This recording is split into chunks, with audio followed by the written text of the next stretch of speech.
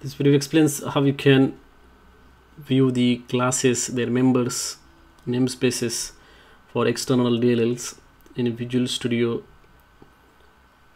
Community 2019 edition for Mac. So here you can see I have opened this Visual Studio for Mac, and to open the assembly browser, just go to tools and click here, and it will show you the members of the current project. But what you want to do is you want to see the members of DLLs like references or the other packages.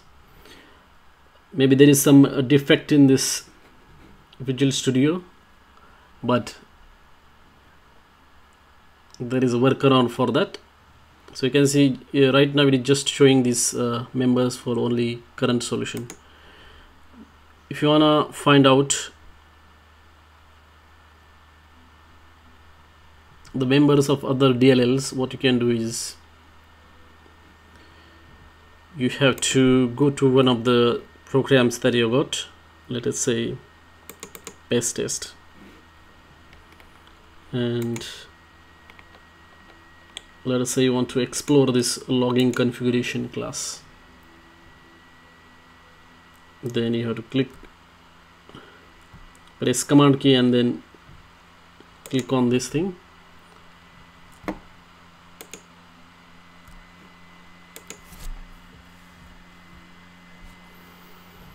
And then now you can see assembly browser is now open again, but this time around what it is showing is it is showing the members of Serilog DLL, and not just Serilog, you can see here it is showing the members of other DLL files as well, like Microsoft Win32 primitives, system.collections, system.component.model, component model, then system.console, diagnostics. All these DLLs or external references namespaces are being shown here.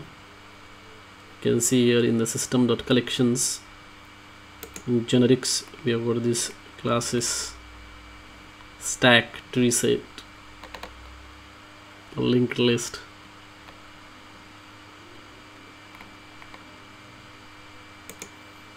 And you have to just click on these arrows to reveal more details about that particular member. For example, to see the members of this class stack, you have to just expand it like that, and you will see the details. So M stands for method, P stands for property, F stands for field, and that way you can see the members of all the DLLs that you have added in your project. Thanks for watching this video.